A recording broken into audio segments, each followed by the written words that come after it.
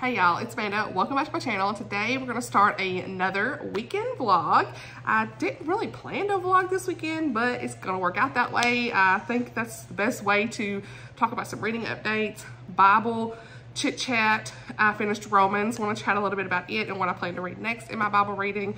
And what am I currently reading? I got a book in the mail this weekend. Want to chat about it. I don't know, just random updates. Got to do some cleaning this weekend. Hopefully this will be some motivation for time lapse. Get a little workout in. Hey, we here. All the good things. Let's go.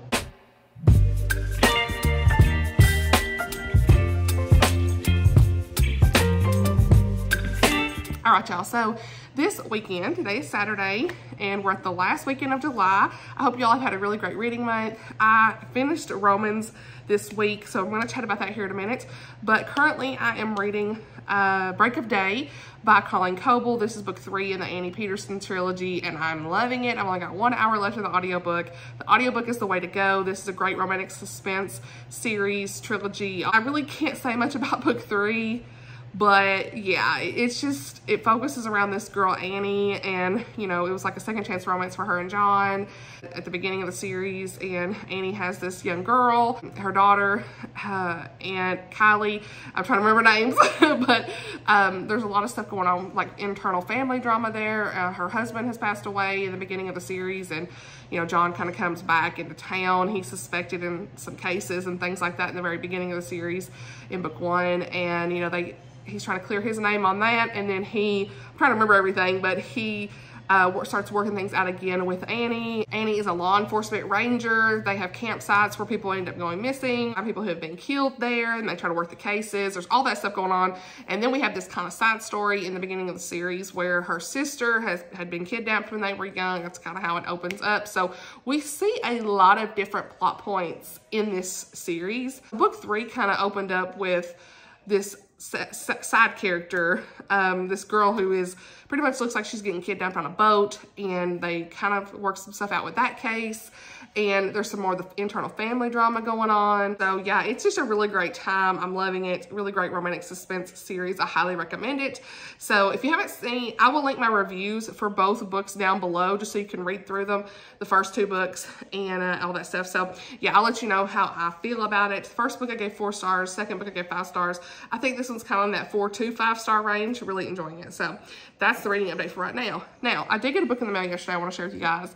I'm on the launch team for this, and normally I don't do launch teams much, depending on if the author reaches out and that kind of stuff, or if it's like something I really, really want to do. For reviews, I typically do the Bethany House and Reveal blogger programs. But for this book, I am on the launch team for it because Toni, Shiloh, you know, she's my favorite, right?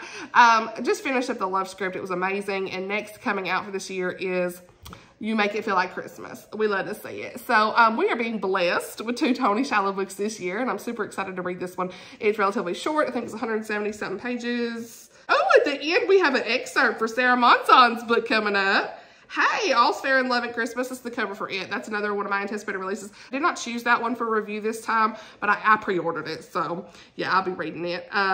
I'm super excited. Ooh, I can't wait. I'm gonna read that excerpt too.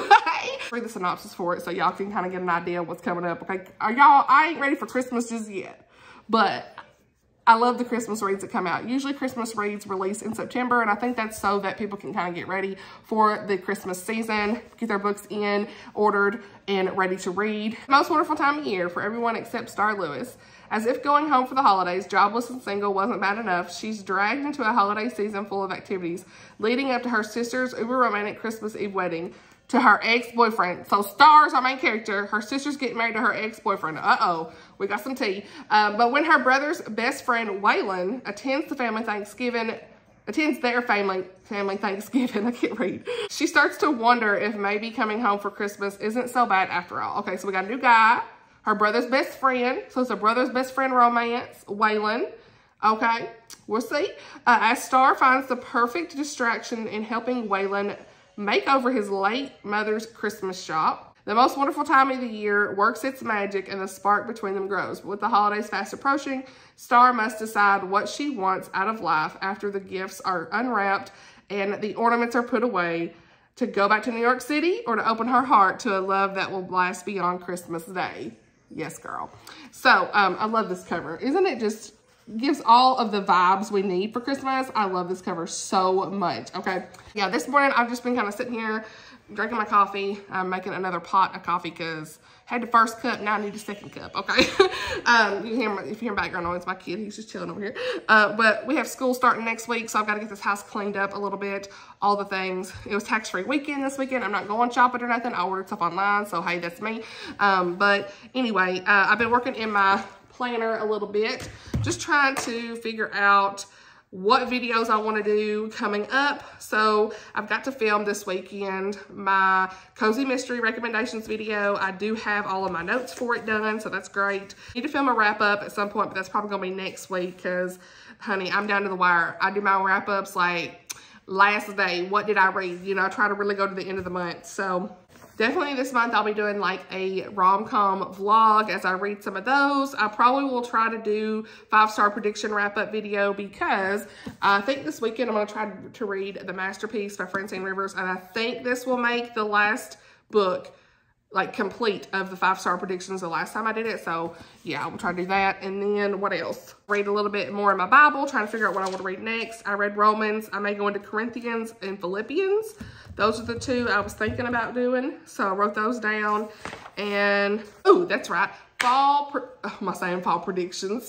I almost said that.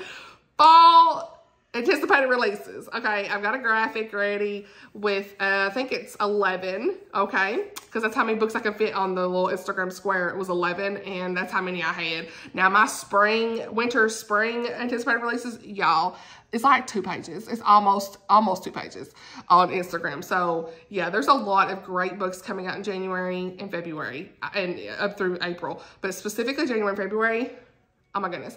So I cannot wait. We've got some Laura France, Sarah Sundin, Jennifer Dibble. They're releasing some, and that's just the ones off the top of my head. Nicole Deese is in April. We have so many great releases coming out early next year. But first, we got to talk about the fall releases. I will be talking about those soon. This is a long intro, my bad. Just chit-chatting. My coffee's done. I'm gonna go get it in a minute. But yeah, I want to do a fall anticipated releases video. I haven't done hardly any anticipated releases this year. There's any videos for that. I want to try to do more of those whenever I can. I just didn't get to this summer or anything like that. We're gonna talk about romance here in a minute, but let me get my coffee. All right, so I got my coffee, and let me just say, your girl found pumpkin spice creamer already. What? It was the pumpkin munchkin from Dunkin' Donuts. And then International Delight had the pumpkin spice. I know they ain't the greatest creamer for you, but hey, they taste good, let's just say. So this will be very fitting, this cup. Don't spill it. The Gospel Changes Everything. Got this from the Daily Grace Company a while back. So yeah, we here, got the coffee. I haven't had breakfast this morning, so forgive me for any brain fog or less than energy.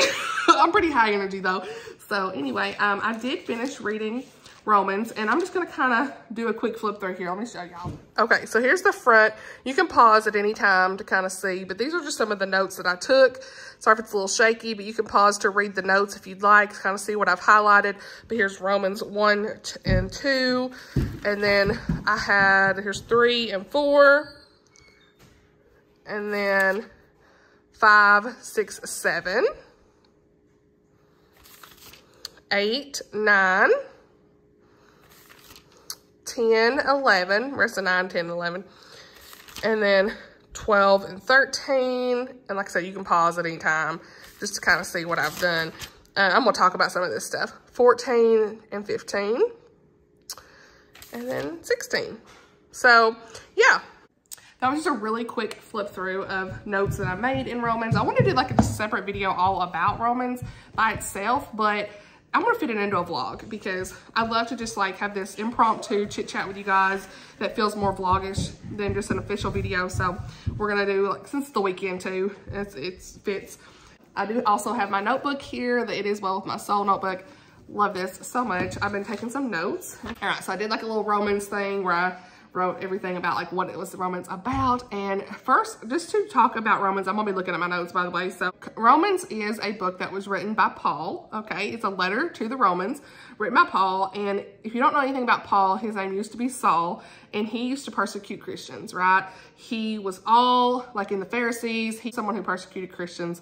And he went from doing that to preaching the gospel because of an encounter he had with Jesus. And this is his third missionary journey from the notes I found, and he's seen a lot of the early Christian struggles. He's writing to this church he hasn't been to yet, but he's just trying to give some basic truth and understanding about righteousness, salvation through Jesus Christ. And he's writing this letter to the church in Romans, and he highlights the problem of sin in this. We are getting introduced to what is the solution to sin, and it's Jesus Christ, right? He introduces us to the basic foundations of faith in the Christian faith, why we need Jesus. It's very theologically rich in my opinion. It's just, you know, what does it mean to be a true Christian is discussed in here, how we are sinners and how can we be saved through Jesus Christ, and how are we supposed to live as Christians when we are being persecuted in those, and how we're supposed to respond to those things, and just that underlying message of salvation, right? And so Christ is the justification for our sin. All of this is discussed in this. It's wonderful. And so we have this central theme of righteousness of God and the salvation that's available to us through Jesus Christ. And I've never read this all the way through. And I was emotional reading some of this. I hope I don't cry, but it's hard not to when you talk about the gospel. It just really impacts you, especially me, in such a beautiful way, because I know that what Jesus did for us, and I think about my previous sin and just before I came back to know the Lord, and just everything that he rescued me from. He can do it to you. He can do it for you too, because if he could rescue me and save me and get me through what I've been through, honey, he could do it for anybody, okay? So like I said, he had not yet met the people here at this church. He had not been to Rome yet. He really wanted to go to Rome. And the context from what I was researching, these letters, when they would have been received, would have been read out loud all the way through. I was watching Coffee and Bible Time. They had a really great video on Romans. I will link those down below. And she was talking a lot about how you know, hey, this, if you think about it, this was read out loud to the people at that time. And I thought that was so interesting. She said, you know, just think of how profound. Read this out loud to yourself. It might take an hour to read all the way through, maybe 2 hours, but to read it out loud, you're really soaking in the words, right? So that's amazing to think about. Like I said, Paul, he was formerly known as a Pharisee, and Saul was his name. And so then he became a Christian and preaching the gospel, and he started planting these churches because of this encounter he had with Jesus. And, you know, think about that. Again, I always think about that with Paul. Like, if the Lord can change him, someone who was persecuting Christians, I mean, he has that availability to all of us to change us, right? And no matter what our sin, and God makes that available to us through Jesus. So Paul started planting these different churches and preaching the gospel. And so Paul would write these letters to these different communities, like Corinthians, that's another one, and Philippians. And then, so here we've got Romans. And so, I'm sorry being long-winded, but I'm just trying to like give context as best I can for those that may not have read this. And so, you know, he's wanting to encourage people in their faith, and where Romans comes in. And he was writing not just to the Jewish people, he was writing to Gentiles and Jews. And he wrote this letter so everyone could become unified in one under Jesus. And this is just the fullest explanation. And in this book, this is truly like a great full explanation of the gospel, the good news about Jesus, his life, his death, and his resurrection. And so really chapters 1 through 4 reveal God's righteousness. 5 through 8 creates this new humanity. 9 through 11 fulfills God's promise to Israel. And then 12 through 16 unifies the church. And I got that from the Bible Project. I will leave that down below, that video. I don't know if you all are familiar with them, but they have really great resources. They explain it a lot better than I could. They have drawings, and it just really puts it into perspective. There's 2 videos on Romans I really enjoyed watching there. So I will leave those down below, but some of these notes are from the video. Obviously, you can tell, you know, I did pull some notes from different things, but I want to just share what stood out to me personally. And so Paul, he's just really explaining how, you know, Jesus is the risen King of all the nations. He addresses all these different key Christian points, which we'll get to in a minute, and just practical teachings of being a Christian. And so the first few chapters, really, Paul is establishing that all people, Jews and Gentiles, are guilty of sin. We have all fallen short of the glory of God. No one can earn their salvation through works. Now, in the middle, Paul is explaining righteousness and how that comes through faith in Jesus. And then we talk about how his death on the cross atones for our sin, and through him, people can be justified and reconciled with God.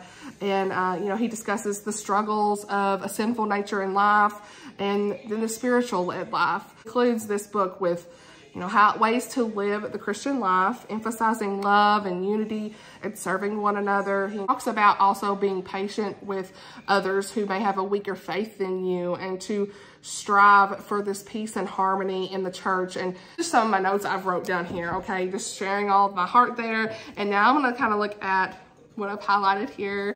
So some of the scriptures that really stood out to me, and the first one was Romans 1:16. The righteous shall live by faith is the headline, and it says, for I am not ashamed of the gospel, for it is the power of God for salvation to everyone who believes, to the Jew first and also to the Greek. For in it the righteousness of God is revealed from faith for faith, as it is written, the righteous shall live by faith. Amen. I love that because it's just, again, he is laying this foundation for discussions on faith and God's grace in achieving salvation. And I love this, you know, talking about the gospel, and we're not ashamed of the gospel. You know, God has this salvation to everyone who believes available to them through Jesus, through his son, Jesus. Love this. First chapter, he also talks about how humanity has failed to honor and worship God. They've turned things into idols and things. And how many times do we do that? So many things could be turned into an idol, even books sometimes, right? So, you know, just have to really be mindful of those things and remember the importance of Jesus and our faith in him. Now we're going to chapter 2, and some things here I notated was this is just talking about the universal accountability of both Jews and Gentiles, and those who pass judgment on others, they are without excuse because they're guilty of the same sin. So he's talking about we don't need to be judging other people, because he says, therefore you have no excuse, O man, every one of you who judges. For in practicing judgment on you, you condemn yourself, because you, the judge, practice the very same things. Yeah, that's convicting. You want to talk about the conviction I've had in this chapter? Yes. How many times do we find ourselves judging other people? I mean, honey, we have no room to judge, right? So it's just another one of those conviction moments of, okay, I need to work on myself. So, chapter 3, the righteousness of God through faith. And this is where in chapter 3, verse 21, I'll just read it. But now the righteousness of God has been manifested apart from the law, although the law and the prophets bear witness to it. The righteousness of God through faith in Jesus Christ for all who believe, for there is no distinction. For all have sinned and fall short of the glory of God, and are justified by his grace as a gift through the redemption that is in Christ Jesus, who God put forth as a propitiation by his blood to be received by faith. This was to show God's righteousness, because in his divine forbearance he has passed over former sins. It was to show his righteousness at the present time, so that he might be just and the justifier to the one who has faith in Jesus. Amen. Hallelujah. That's all I got to say, because yes, we have all fallen short, right? But Jesus is there. He is the one who died on the cross for our sins and gives us that salvation in him. He forgives us. Just like he said, forgive them, they know not what they do. I don't even have words for it, honestly. It's just so impactful to me, my heart. On to number 4, okay? And I think even a little bit of 3, but there were some discussions here that Paul's saying, hey, we receive salvation by faith in Jesus and not our works. And I wrote down, our faith in Jesus leads to that transformed life. And faith is the unifying factor between the Jews and the Gentiles here. So we talked a little bit about Abraham, and his righteousness was not on works, but on his faith in God, right? And so, yeah, he did not weaken in faith is another thing. It's a promise realized through his faith. You know, for the promise to Abraham and his offspring that he would be heir of the world did not come through the law, but through the righteousness of his faith. Amen. That's such a great example for us to look back at Abraham from the Old Testament. In chapter 5, justified by faith while we were still sinners, Christ died for us. Yep, there we are. There it is. Chapter 5, verse 6. For while we were still weak, at the right time, Christ died for the ungodly. For one will scarcely die for a righteous person, though perhaps for a good person, one would dare even to die. But God shows his love for us in that while we were still sinners, Christ died for us. Amen. Amen. I mean, you think about what he did for us, honey. Amen. 6 and 7 talks a lot about being set free from sin. Sin has no dominion over us. The free gift of God is eternal life in Jesus. Amen. 8, life in the Spirit. I love this part. I love this one. I love this one. 8 and 9, y'all, is my favorite part of Romans, truly. And really all of this is great, but there's just something about this section that got me really emotional, so I'm gonna try to read it, honey. Paul points to Jesus as the source of deliverance from sin and the hope for victory over its power. There is no condemnation for those who are in Christ. The Holy Spirit's presence confirms our adoption as God's children. We may have suffering in life, but nothing will separate us from Christ. We are set free indeed. And that's what I wrote over here in the column. And so just some of the scriptures that stood out to me. Chapter 8, verse 1. There is therefore now no condemnation for those who are in Christ Jesus. For the law of the Spirit of life has set you free in Christ Jesus from the law of sin and death.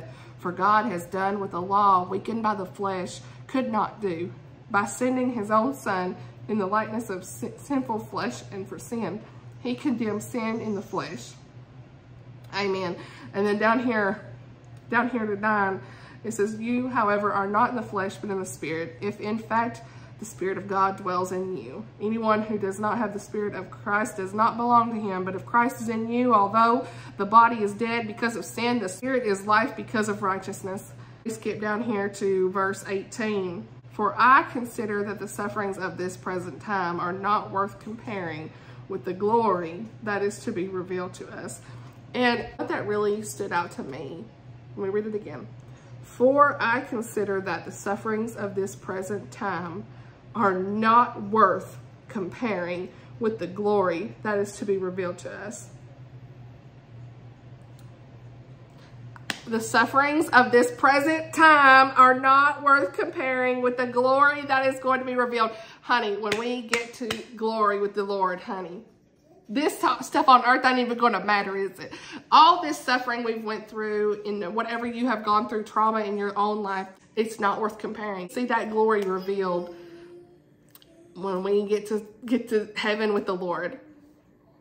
Like, I just think about how a lot of times we grumble with things and get in this like spirit of complaint all the time, and you're going through a season of suffering or struggles or whatever you've been through. Think about like the struggles of my son and his autism and just everything that we're going through with that, and just it's all okay at the end of the day because Jesus saves us. He is there. He is protecting us. He is with us, and nothing's going to separate us from him. At the end of the day, we're set free by him. And even when we don't know what to say in our prayers, that's the next part of this, the Holy Spirit will intercede for us. Even if we don't have the words in our prayers, there's sometimes the Lord knows what we're going through. He knows in our hearts. Even when we don't know what to say, the Holy Spirit's going to intercede in that. Where's that scripture? Spirit helps us in our weakness, for we don't know what to pray for as we ought, but the Spirit himself intercedes for us with groanings too deep for words. I truly feel that at times. You know, there'll be times you're just crying out to the Lord and you don't even know what to say, but he knows internally what you're going through. Well, I hope this is coming across. I feel like that's a lot of random thoughts I'm just saying. I hope this is coming across. I don't know. Just kind of sharing my heart a little bit. Half this vlog is Romans, okay? Next scripture here, and that I highlighted, and we know that for those who love God, all things work together for good, for those who are called according to his purpose. Amen. The Lord's working everything together for our good. He wants good things for us. There is this everlasting love. And it says again, if God is for us, who can be against us? Amen. He is always for us. He wants these good things for us. And I just pray that each and every one of you can know him, do know him, and trust in him, because it's the best thing you'll ever do. I mean, in my own life, I think back to all of, and I have a faith video where I talked a little bit about it, but I think back to like 17-year-old Amanda, and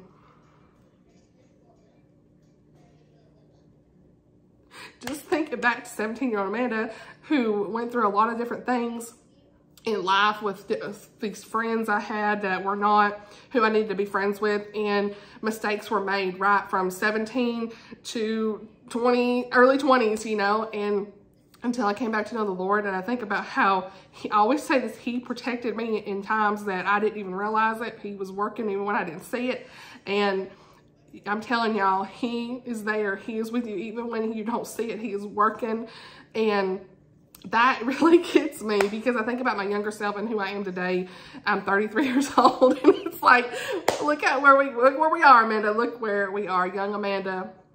If I could talk to her today, Okay, if I can talk to her today, I would tell her, look, honey, it's going to be okay. Everything's going to be okay. He is with you. You need to see it. You need to see it. And I didn't see it. Didn't want to see it. Okay, I'm here. But truly, I didn't want to see it, y'all. And the Lord really, truly worked during that time in my life. And then when I finally, like, when it hit me like a ton of bricks, when I finally got on my knees and said, Lord, thank you for what you have done. I truly appreciate him. And when I realized that it was just this moment of true salvation and freedom in Christ, you know, no matter what you have done, he is with you, and he forgives you, and he wants these good things for you. And I guess that's probably all I need to say, because I was believing him, honey. You know, it's in Romans 10:9, okay? Because if you confess with your mouth that Jesus is Lord and believe in your heart that God raised him from the dead, you will be saved. For with the heart one believes and is justified, and with the mouth one confesses and is saved. That's 9 and 10. For the scripture says, 11, everyone who believes in him will not be put to shame. For there is no distinction between Jew and Greek, for the same Lord is Lord of all, bestowing his riches on all who call on him. For everyone who calls on the name of the Lord will be saved. And I have to say this, because I don't know who it's going to touch, but as someone who, you know, fell out of faith in my teenage years, you know, I had a lot of hard things we were going through. My mom had to work 2 jobs. My dad got sick, and, you know, he had 4 bypasses, almost died when I was 13. And this is just part of my story. You know, I got with some wrong friends, and we would go to the bars, you know, and drink, and it was just the wrong crowd to hang out with. And, you know, those are things that are mistakes made, and, you know, and just hardships in my relationship with Blake and things that we went through, because I've known Blake since I was 17, and he didn't grow up in church. So not either I did, but he didn't. I mean, I did for a little bit, but not really. I knew of God, but I just didn't want anything to do with him. And from someone, I tell you that because it's a little bit of a testimony, you know, I tell you that because from someone who did those things and realized how good the Lord has been, how good and faithful he has been. You know, I moved 2 hours away from my old hometown, and I'm glad that I did. He really, I don't know, I moved out here to go to college, and now I've stayed, and I'm thankful that I got away from that situation. And the Lord just, I don't know, he just truly helped keep me safe, and protection was over me, and I didn't even see it. Even when I was in college, I was like, didn't want anything to do with him. I was so of the world. And I say this because at the end of the day, when I finally, at the age of 26, I was almost 26, coming back to know, over the last 2 years before that, I was kind of saying, you know, but truly at the age of 26, that moment, when he revealed himself in such a way. And I know that I want you to know that that can be for you too. And no matter what you've done and mistakes you've made, he is for you. He is with you. He forgives you. And all you have to do is ask. All you have to do is ask for that forgiveness, because he is there. He is there. So you just say, hey, Lord, I know I'm a sinner. I ask you to forgive me. Come into my heart. Truly, I believe in you. Be my Lord and Savior. And ask him that in that prayer, whatever prayer that is for you. There's no special prayer. Just truly mean that in your heart and ask him to be your Lord. And he will be your Lord. He will reveal himself to you in that way. And I know he has for me. And even when I mean, it's not like you do have this slate wiped clean, you know, he washes away our sin, and he cleanses us with his blood, right? But you still may sin, right? Going forward, it's not like you're never going to sin again, but you have Jesus with you. As you walk through your relationship with him, you will have this conviction and start to show, and it's just a growth process. You know, you will start to see all these different things, and just get into his word, y'all. I cannot stress that enough. There's so many seasons I went through where I haven't read my Bible. I admit that first to admit it. And every time I come back to here, this was such a blessing to read, such a blessing to read. I know I didn't go all the way through here, but I think my point has come across, you know. So it's just, he doesn't go back on his promises. He's for us. He's the source, the means, the purpose for all things. He is the one under control in our lives. And if we trust in him, everything will be well, no matter what. And even if we know we're going to have hardships and sufferings in this life because we live in a fallen world. There's so much of that. Yes, we do live in a fallen world. It doesn't mean you're not going to suffer, but when you do suffer, you're going to have the presence of the Lord to give you that peace and that comfort. And that is what is so important to me. And that's why I want to say that to you as well. So yeah, I hope this has been okay. I hope I didn't get too emotional for you, but that's a little bit of my story tied in with try not to get too personal. That was a little more personal than I usually share, but you know, my past life is like, I just didn't see it. I didn't want to see it. I don't know what it was, you know. Just, you know, and it's like the devil's really trying to get a hold of our younger generation, and he's got a hold on so many people, and just trusting in Jesus is so freeing. It's so freeing. And so I hope that this has blessed you today. You know, I'm still growing in my faith every day. I mean, I've not read the whole Bible. I'm not saying I'm definitely not a perfect person at all. You know, I think that what I really loved about the part where it talked about the mark of the true Christian, where was that? I meant to talk about that a little bit. Read Romans 12, which is 12:9 through 21.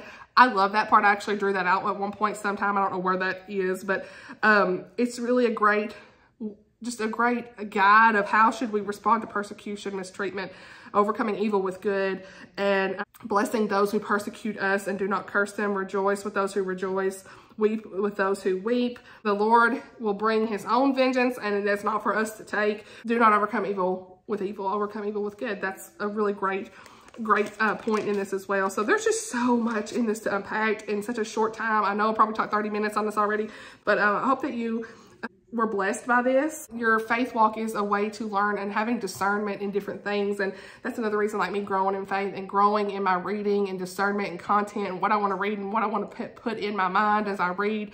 You know, I'm just truly working through a lot of that this year. And since the beginning of my channel, y'all have seen, I feel like I've seen, a lot of you have said, such growth in that. And me just really trying to like tell you guys how things have been for me and be as honest and open as possible to help others. If I help one person, honey, it's worth it. So I love you guys. And that's it for the Romans chat. I don't even know what to do next in this vlog. I don't know what I'm gonna read next. I think I want to read Philippians and then go back to Corinthians. I have read Philippians before and I loved it. When I first came back to the Lord, it was the first one I read and I loved it and did a really good Bible study. I think Matt Chandler had a Bible study. It was called To Live as Christ, to Die is Gain. That's a scripture, right? So that was a really great study I did many years ago in 2016 that I still never forget. And I always love Philippians. I'm probably going to read that in my next reading and then go to Corinthians. I'm just trying to focus on different books of the Bible as I go and all that stuff. So yeah, doing that. And then I'm going to try to finish that Colin Coble audiobook today. I'll keep y'all updated on that. And then I do have my book sleeve here, by the way. I've been using it. The one I talked about I got recently. So, oh, I didn't get to tell y'all. I completely forgot. Dude, I forgot to tell y'all. The hubs and I watched the first little bit of Pride and Prejudice last weekend. So hopefully we can finish it this time. Hey, buddy. Come here. Yeah. You've been so good letting Mama chat. You've been so good. You've been sitting over there playing with your toys. We appreciate you, buddy. Anyway, this is about my sign off for a minute. But I will say we are watching Pride and Prejudice, the movie 2005. Watch the first half. Hopefully we can finish it this weekend. So yeah, hey buddy. All right, that's my sign to sign off. I'll be back later. Hey y'all, so reading update. I did finish Break of Day. 5 stars, loved it. Loved the way they ended it. So good, had light faith element, but just so on the edge of your seat, suspenseful. The family dynamic, I'm here. I really enjoyed it. Read this series. Read this series is all I can say. Colleen Coble girl. I've got a lot of her books on my shelf, so we'll see what happens next with it. But she definitely on my radar. So, loved it. And I did get a book in the mail today that I ordered on Pango Books. Y'all, I love when Pango Books orders come with like that extra pizzazz, honey. We love to see it. So, like, they sent these cute little stickers with it, like a little book. Ignore my nails, y'all. I have not got them done. I ain't gonna be getting them done no more, but we here. That's a whole nother story. So, just some cute little stickers. Thought that was cute. The book I ordered from there was The All-American by Susie Finkbeiner. Here now, this is a release. Paid $8 of Pango Bucks on it. So I already had like my Pango dollars where I'd sold some books, just use those. So really great deal since it's a new release. And yeah, I'm excited to read this at some point. It's not like immediately on my radar, but several people have enjoyed it.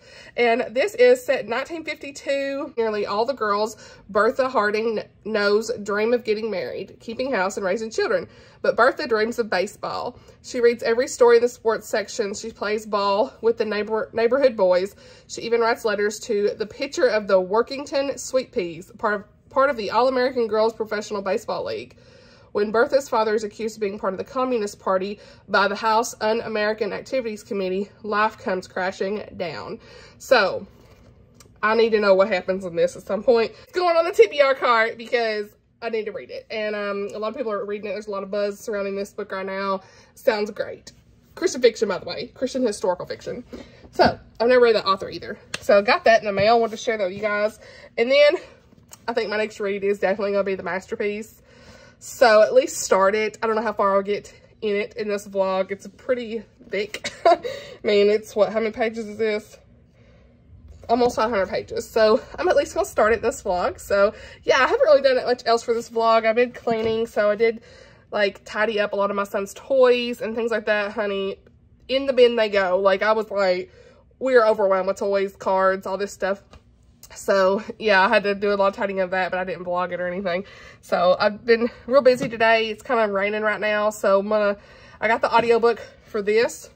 Gonna listen to it while I clean and other things around the house, but I will report back. So, I'll see y'all. Hey, y'all. Final clip for the vlog, because did I read? Did I read? No.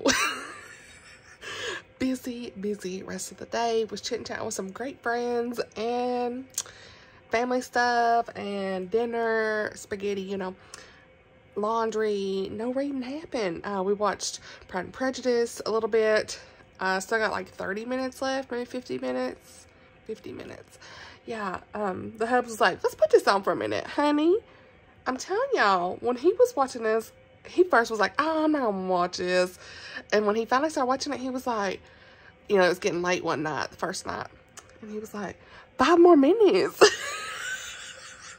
The hubs, he loving the movie. So he's like, let's put this on. We did watch an episode of Outlander, but yeah, we had to skip some stuff. I was like, okay, fast forward. We've always watched the season since it first started. So like, kind of like, hey, let's watch it. So, but we skipped through, like, I had access, so skip, you know, just give me the plot, you know, that I really want to see. And even then, I'm not loving this plot. Like, I just don't love it as much as I did. But anyway, that's neither here nor there. I'm not loving the plot. You know, I had my headphones in. I was like, I'm not even paying attention, except for a couple pieces here and there. But, like,